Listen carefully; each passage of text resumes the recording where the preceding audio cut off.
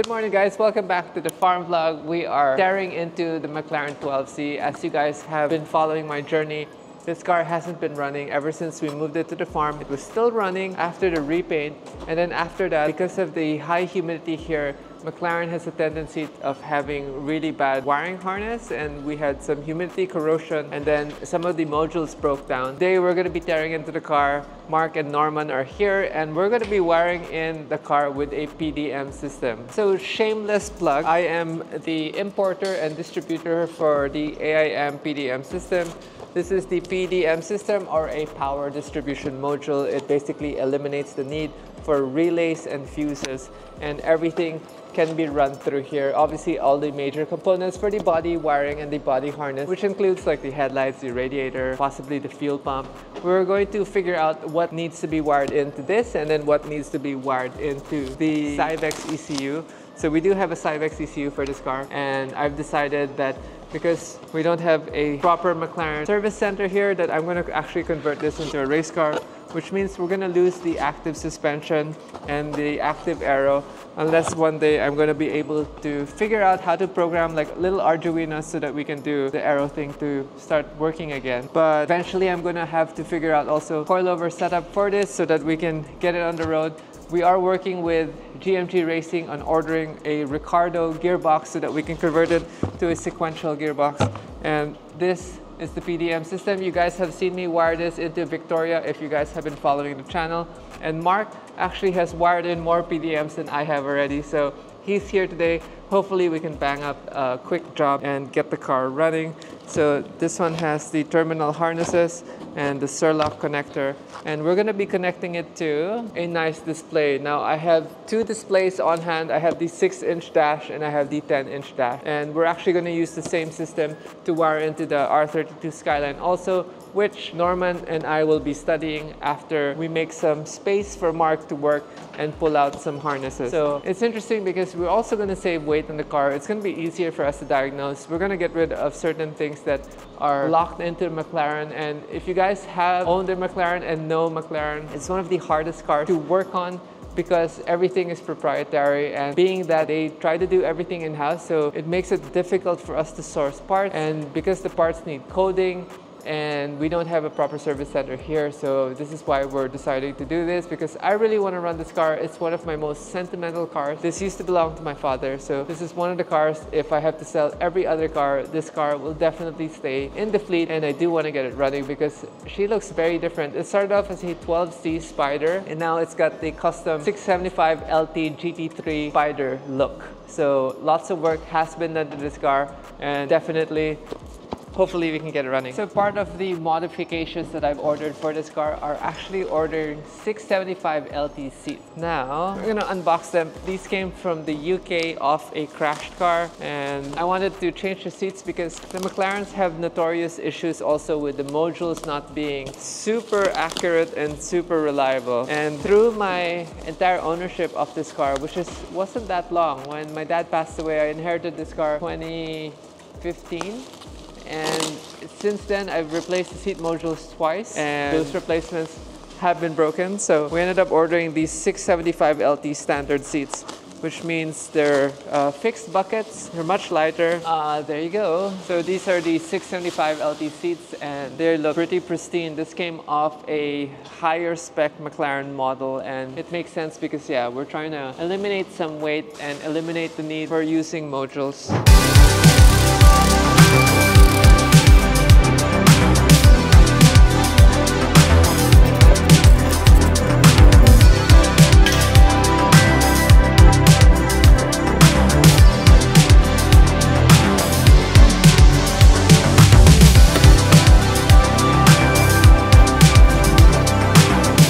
Our first step in dismantling this is tracing all the wiring. So because we don't have full wiring diagram for the car, we're going to be tracing all this, and the pneumatic suspension, which is all the tubes that you see here, that eventually will all have to go. We're going to dismantle all that because I will probably get air suspension for this car. The ABS module, we're going to do an aftermarket Bosch ABS system, but we'll leave this first because that's there already. The first goal for this whole project is to get the car running. Once we get the car running, then we have to then proceed to remove the gearbox and the rear axles, and hopefully we can convert that to a Ricardo system, and then adding a pedal box later on. And we're gonna see how far along we can get some modules to work, because this is a Spider, so there's a convertible top, and there's a lot of things that we're going to lose, like the pneumatic suspension, the air brake, paddle shifting, obviously the cluster.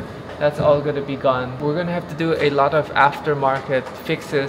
The aircon, I think we can hack it. The radio, we can do like a Bluetooth amplifier or a Bluetooth radio hidden somewhere, or module. We have some sounds, and then Cybex CC is already in, and last time we got the car to start. So hoping that end of the equation is still fixed, but it does have the same wiring issues that we have with the rest of the car. But at least this way we're sure already that every part and panel works. And if you guys don't know exactly what's wrong with the car, because I didn't state it in the intro, when you key it in, the car starts beeping, beep beep beep beep, and the cluster doesn't work. And when I use the OBD scanner to try to activate, let's say like the headlights or the signal lights, nothing works.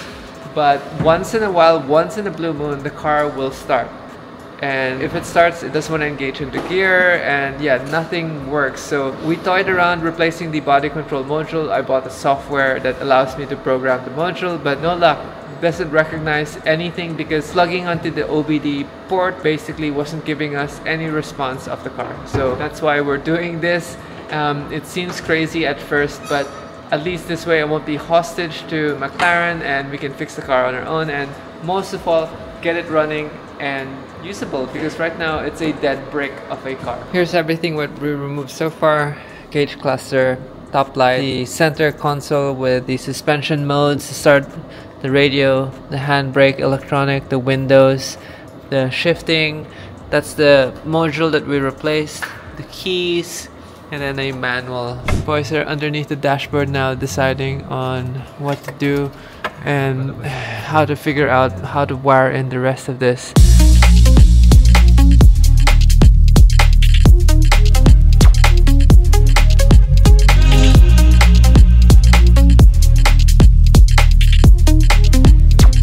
Okay guys, huge update. We're ripping out everything. Decided to rip out the ABS module, rip out the suspension already. I need to message my friend. We're gonna get probably a Porsche power steering kit, so we can run an electric power steering, but we're gonna make some space as much as we can so that we can pull the harness out, get the sockets, and then lay it back in. This is a huge undertaking, making a mess, destroying the car completely. No return, no exchange, removing everything that's in the way so we can figure this out. I've been trying to figure out the rooftop module. I got the rear window to go down, and I can't get the rear hatch to open, or the tonneau cover as the UK Brits call it. I can't get the tonneau cover to open. We know how to trigger the motor to activate the pulling of the roof, but yeah, getting this to open is my next step. Gotta work it out. I'm seeing if there's a manual way to do it also, but yeah, it's not easy. Hey guys, good morning. We are back here and the boys are at it already. We're trying to get the top to open because that's one of the crucial bits to get the wiring on. So there's a locking system over here that we need to unlock so that we can raise this up, and then there's another locking system here. That's why there's a pin here. So we tried to power the circuit yesterday. I spent all of like 2 hours trying to sit in and re-tap everything as we could, but I think because the Mclaren ECU and electrical system is CAN bus based, it's not that easy because it's data signals over just voltage and current. Here in the front, the boys have made quick work already. As you can see the steering rack already, and we are going to remove more bits and pieces here. And I don't know what we're going to revive just yet, but everything has to come out so that we can rebuild this car into a, I guess, part race car, part street car. Just want to get it running. It's such a useless car at the moment, and it's such a beautiful car. As you can see with our custom design, we based it off a Darwin Pro Aero 675 LT front, but we made our own custom width, custom fenders, custom doors, custom rear. And this is a Darwin Pro hood. It's the Peak 1 style hood. For now, getting the soft top to work, or the hard top to work. Hard wiring everything. Wala nga eh, the rear has to open. The rear has to unlatch before the roof will fold. It sounds better now, but it's still kulang. We're missing one step.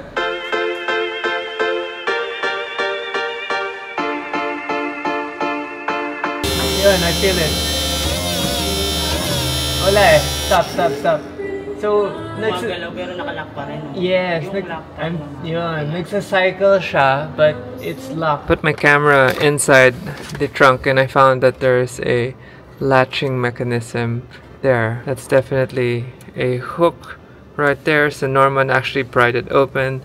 Now we get the rear tonneau cover to open and we're gonna actuate it now. Okay, so we're popping the latches manually because we still can't get that sequence, and then we're gonna actuate the roof. Is it actuated na lang with the hydraulic? Put it down muna.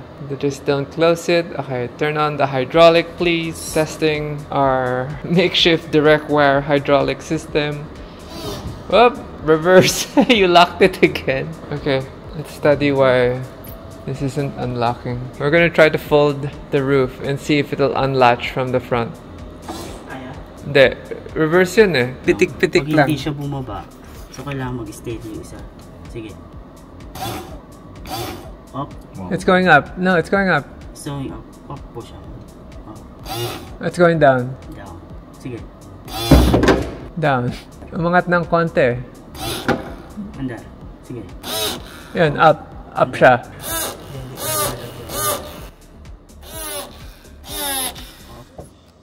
Okay, this is attempt number 5. Trying to ground all these solenoids so that we can get the roof to pop down. Up. Try. Sige. Kailangan patulak eh. It sounded like it, di ba? Parang nag-click na yung ibabaw. Oo. Sige. Yan. Sige. Yan. Go. Init eh. Init ang wire. Oh, kasi big load eh. Can we manually fold it lang? Sige. Fold. Convertible mode. The big one is removing the fuse box and then cutting out the excess wire because nga our problem also is I don't know how to trace, but tong power cable I guess magamit natin. I don't think everything is that hexagonal aluminum wire bullshit that they have. Baka normal wire. Ito, normal wire na diretso sa starter. Oo, at yan ang kapal din ng dilaw. Oh. So we can use I think some wires and then we'll just do an end-to-end tracing.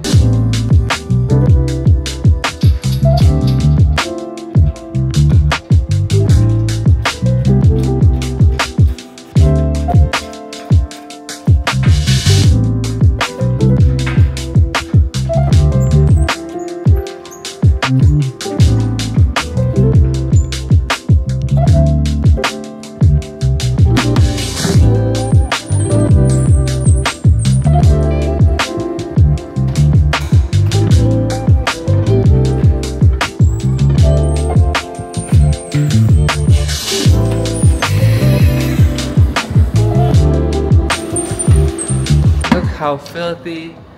The car's so dirty from the fiberglass modifications and it just gets everywhere. So now's a good time to wipe everything down after we remove the accumulator system. Point of no return. Balik lahat, balik!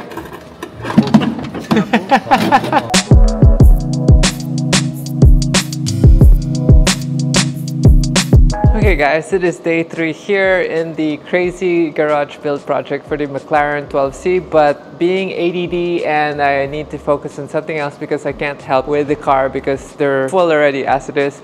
I started to bring out all the parts for the crazy R32 GTR project inspired by the Motive Garage down in Australia. They did an R34 with a VR38 and we are doing an R32 with a VR40. This is an alpha engine with 1,000 horsepower. I used to have an R35 GTR, but I didn't like it that much. So this is where we're going to transplant the engine, because the engine of this we rebuilt here in the garage and we're putting it into a 240Z. This is a lot of work, and I was looking at all the parts list last night, and wow, I think I really have gone off the deep end with this project. But we are going to inventory everything, writing down a love letter of parts that we need, and then hopefully being able to order a lot of them, because everything about this car will be custom. Now we have the work wheels over here. I do have a Pandem kit already sitting over there, and then we have the items on the floor, the intercoolers, the turbines, the front diff gears, the R35 front diff, and then the block. So I'm super curious to know how we're going to mount the four-wheel drive system, how we're going to adapt it. And we have the Albins 6-speed sequential gearbox. Thanks to the guys at Motive for sharing just enough information for me to get off the ground, but not enough information for me to finish this project. And we have some more alpha parts on the floor over here. I have the graveyard for R32 parts over here.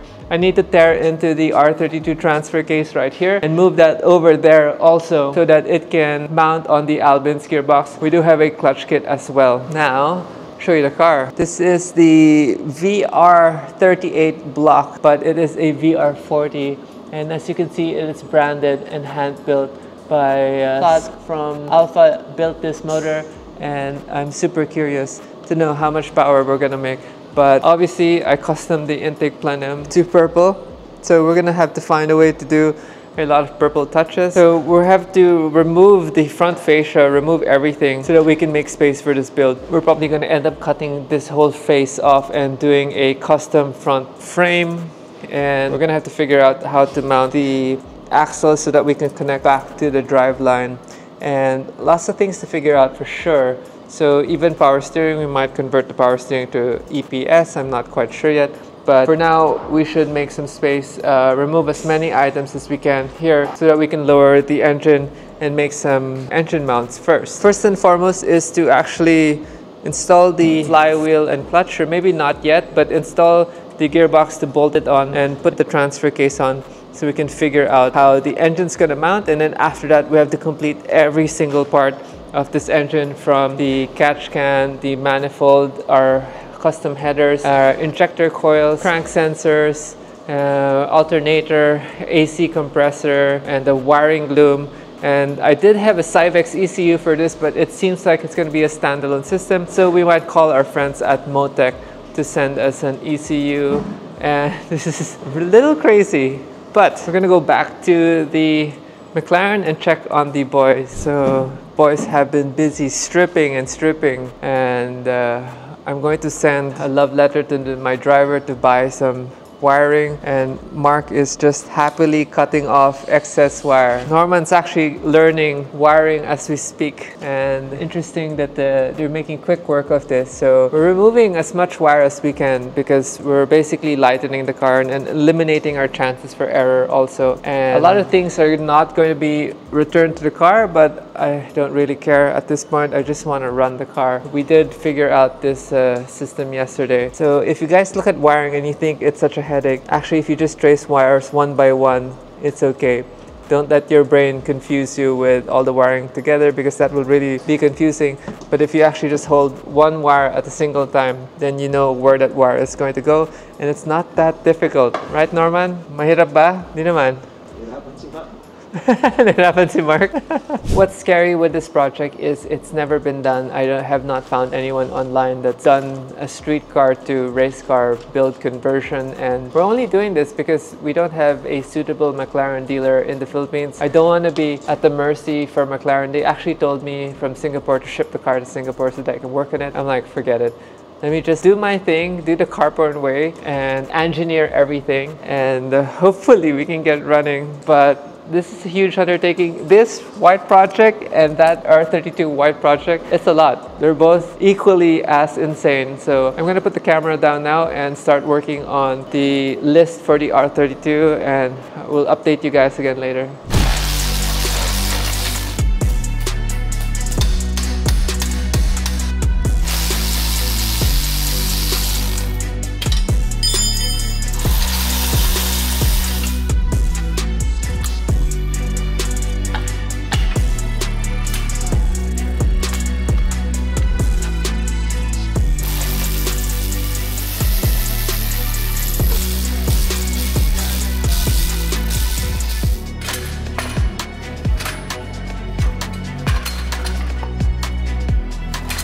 no! Whoa!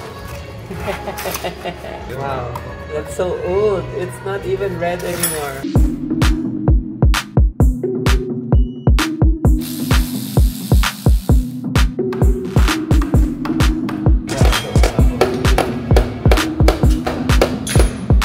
Still dripping oil pieces,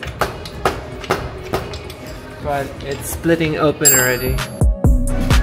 This was super messy, but we split the transfer case already, and there was a shifter linkage that was inside that you needed to remove through 2 pins. So we're gonna clean this transfer case and we'll line it up when we get back. Mark said he tried to crank it already.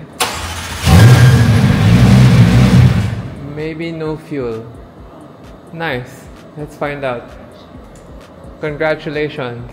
Halfway there. At least Yes. these two PDM as well. Maybe it's looking for other signals. So decided to add some fuel. Maybe we're out of gas. So we're just adding a little fuel so that we can see if the car will start. I did get some wiring help from Toby. Toby sent me the wiring diagram for the Cybex ECU. But we'll see if this works first because it's already cranking and it's only day 3. I think we're still lacking maybe power to... We're getting power on the ignition coils, that's why it's idling. But yeah, maybe it's just gas. Okay, cranking. Something's turning it off, no? One more. So we tried to plug the pedal and then we're gonna test it again. Testing again after plugging the pedal module. Hopefully this works. It almost sounded like it was wanting to fire longer.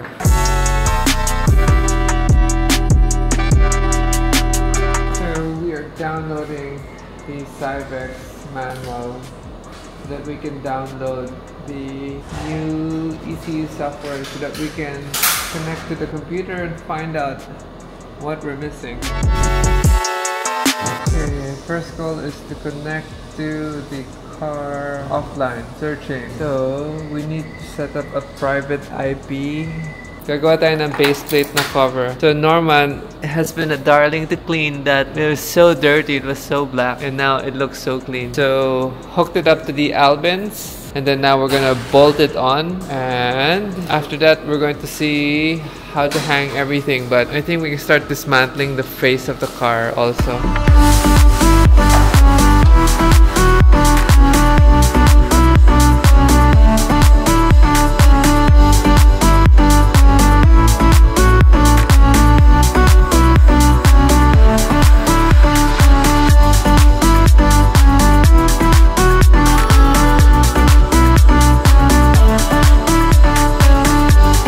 Okay, welcome back to the vlog. I cut myself yesterday. There you go. Good job. Cut myself because we were moving the AC lines from the R32 and that happened. But Norman is continuing to do work. We're just cleaning the engine bay out. We're gonna actually try to degrease everything and see how else we can move forward. We're gonna try to make as much space as possible.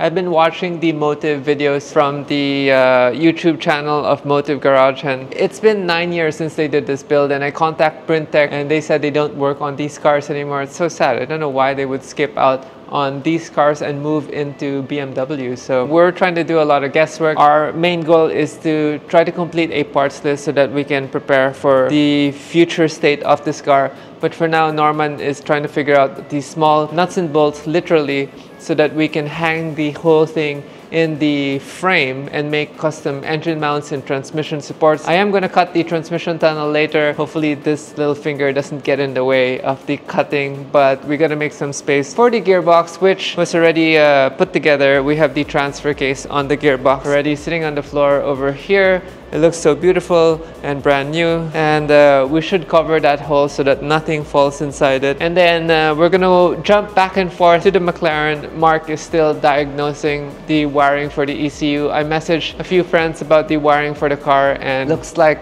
we still have to do a lot of guesswork. If not, we might convert to a Bosch ECU. I'm confused now with the vlog because we're jumping between two major projects, and that's a major project and that's a major project, but there's nothing happening majorly with them both. I got a update also from Tate from GMG. He said we're probably going to get a Hewland gearbox for this thing. Now, a Hewland gearbox for the Mclaren and a Hewland gearbox for another project. So we're going to have two projects with sequential gearboxes, but apparently I need to order a third sequential gearbox because Hewland won't make me a box because I'm just one. So basically, these companies only converse with race teams, and I'm not a race team, I'm an individual, so I'm required to get an extra gearbox. But the state of the Mclaren looks like this. Mark is diagnosing the wires one by one, seeing what we missed, and he's explaining how to use the resistance on the tester. So when you have a tester, a multimeter, you tap the wires, and if the wire shows zero resistance, then it's just a wire.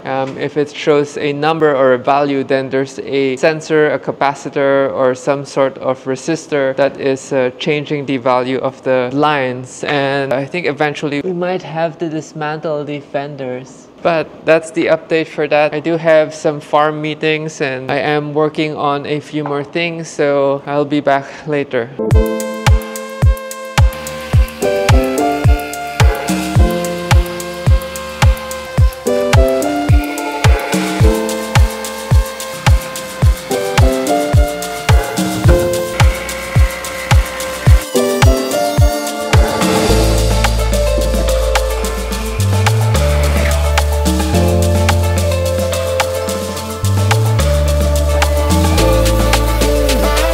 Cleanup duties happening, and to our best of our ability, at least Norman's ability, this is the cleanest that it's going to look for now until we decide to repaint the whole front. Cut out the transmission tunnel already so we can make some space. We're now going to line up the gearbox and then lower the car and see the angle. From there we can decide how to position the engine as well, and so far so good. Obviously later on we're going to seam weld this full frame, even the front chassis, especially how soft the tunnel was when I was cutting it. Definitely have to seam weld many things. We'll make our list. So far it's growing, and want to change these brakes. Not happy with the K-Sport brand on this JDM car.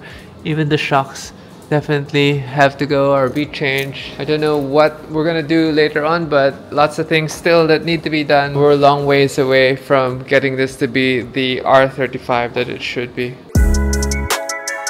Hey guys, it's day 5 of the build, and they've removed the whole rear panel for the Mclaren, and we're still trying to figure out why this car won't idle. So we're basically removing everything, which is good because I just noticed that everything is filthy from when we built this body kit way back in carport. So what's gonna happen is we're removing the casing for the rear roof, or the roof, the tonneau cover, and that way we have access to the wiring, and Mark can see everything going into the firewall so that we can trace everything, because we don't know if we're missing anything. And it also gives me a chance to study how to remove the lines here, and been chatting with the supplier to see if we can order some special struts so that we can get rid of this hydraulic system, which is actually causing us some extra weight. Only problem is the Mclaren has no front sway bar, it only has a rear Z bar, which is this weird contraption. There, this is the Z bar right here. It's not a sway bar because it's a shape of a letter Z from the back there, goes to the front there. Norman is making quick work for all the hydraulic lines, trying to figure out what is wrong. Mark was saying all our wiring is intact, so still troubleshooting, trying to figure out why we're not idling. So the boys dropped the fuel tank, and it's a full aluminum fuel tank that sits behind the monocell, and we're now checking everything in terms of, these are the modules which control fuel, and then this is the evap canister which controls venting. And still on our troubleshooting phase for the 12C. Okay, so we encountered an issue. The dowel pin here, which is what you see here, is actually too big. So we took a caliper and we measured the dowel pin, and then we measured the pinhole. It doesn't fit. So Norman's gonna drill this side out. We were wondering why it wouldn't fit. This one was easy because that goes into the pilot bearing, which I need to order. I don't think we have a pilot bearing either. off center, but we're going to slot the engine in.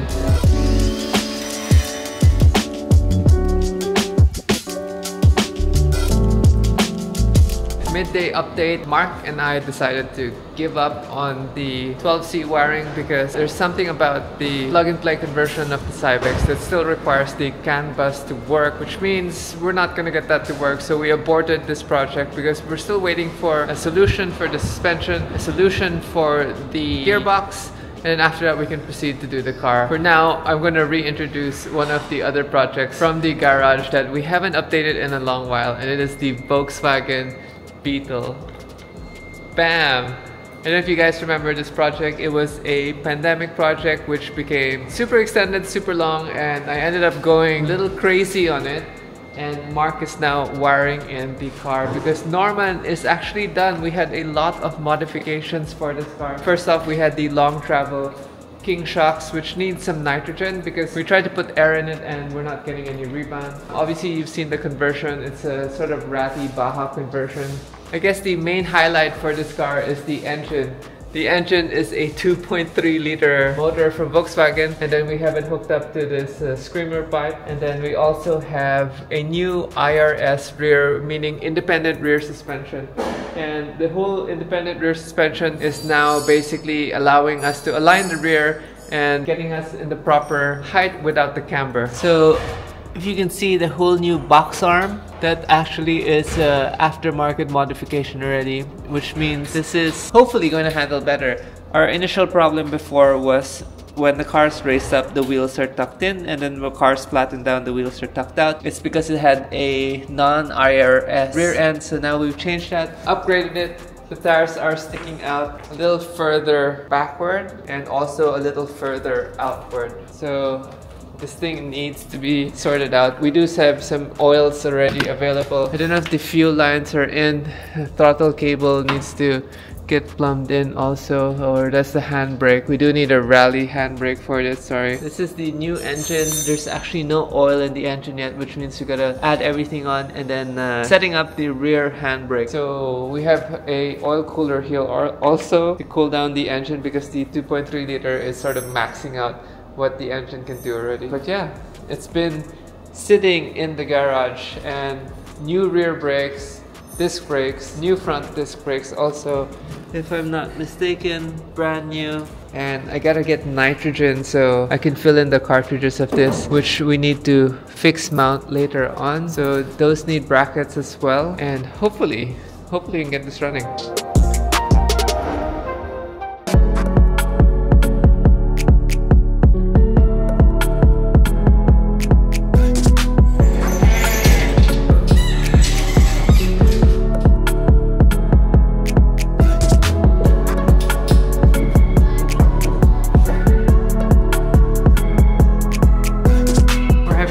Now we need to complete the front drive line before we even decide to make some engine supports, because we need to see the alignment from left to right and up to down. Lucky enough, long ago when I had an R35, I decided to print the workshop manual, and basically we need this guy over here, the whole thing that mounts straight into the differential.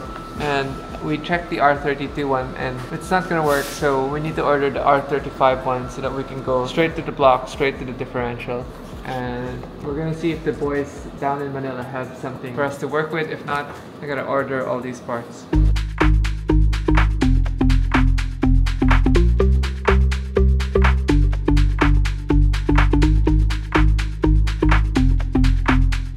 Good morning. Back on the Volkswagen. Yesterday I gave it a good wipe down. It's still a little dirty because the paint is porous, which means we gotta get a sort of a matte clear coat. I am going to do sort of camel pattern later on with some black spots because that's the theme already of it, and there's some rust I want to paint, so we are definitely going to do that. Mark is making quick work of this. Norman's still mounting the rear calipers. He's making some brackets for the rear calipers to go on, and we have a few things that we need to complete for fittings and like hoses. But we are learning everything as we go along. So hopefully by the end of this day, we can try to crank. No, end of the day, kaya crank?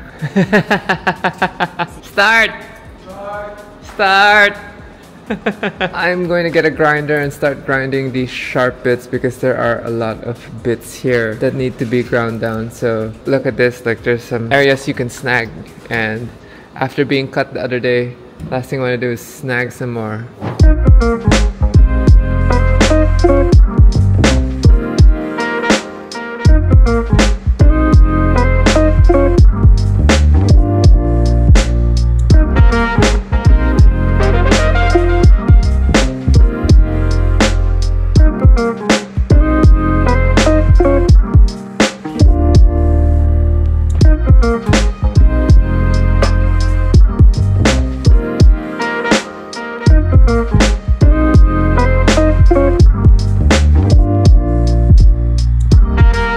Okay, the time is near. We're gonna go prime some oil, see if we can get this to run. Have one success rate for this weekend. Mark's busy wiring everything. Norman's laid out the brake calipers, but he needs to weld it on the arm. And we gotta check if the oil will come out first. So we left an oil line down. Obviously, none of the taillights are hooked up just yet. We have our switch panel right here. Look at that. Pretty cool.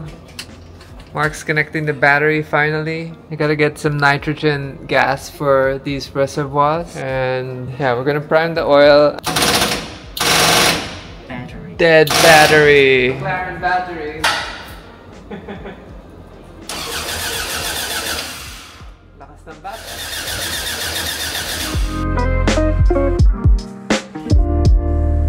Oil doesn't seem like it's moving around, and there's some badass wobble in the main pulley. I don't know if that's normal, but yung oil? The dipstick doesn't show anything eh. Prime? Okay na! Okay, our oil is coming out. We're gonna connect the oil cooler on already and prime it some more because that's a whole nother liter of oil probably. And we're gonna keep priming so that we can circulate the oil fully before we fire up the car.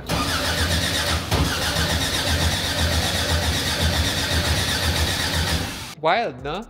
Fill her up. Per konti lang. We don't know kung may kalawang yung ating line. We have a fuel filter here. We have to change this hose kasi garden hose siya.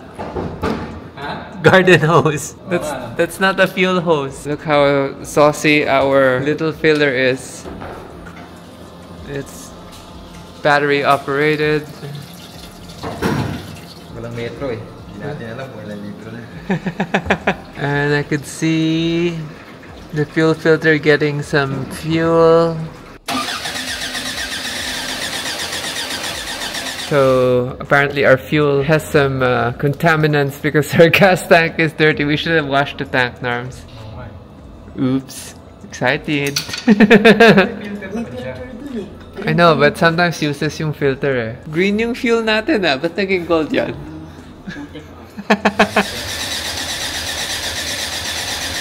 Adding some more fuel.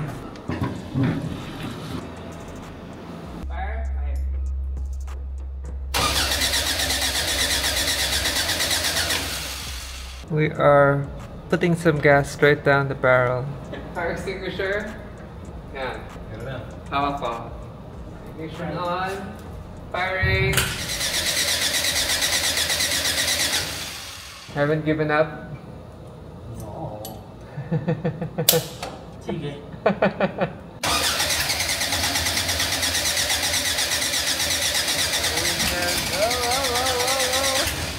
You want me to make pump here also? Okay, ready. Start.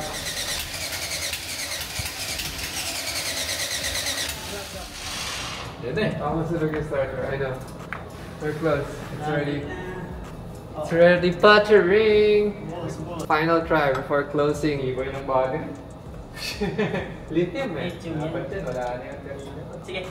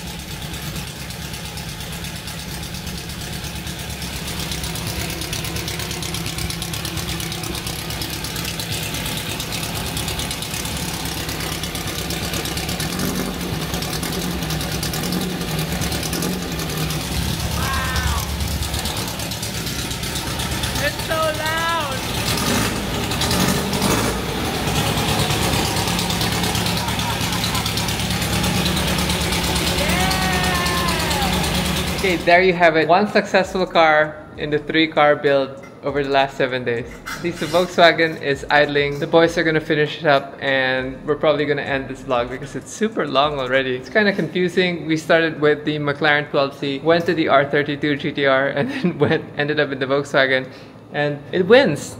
The old school engine, along with the carburetors, along with the simple ignition and wiring, was the easiest to fire up. And then the McLaren being the hardest because it's running proprietary systems. We just watched the DDE vlog today and they were running a transmission module. I wonder if we can run that on the car in case we can't get a sequential. And then the R32 ran into a lot of part problems, so I gotta do a major shopping list for that. But on any note, hope you guys enjoyed the vlog.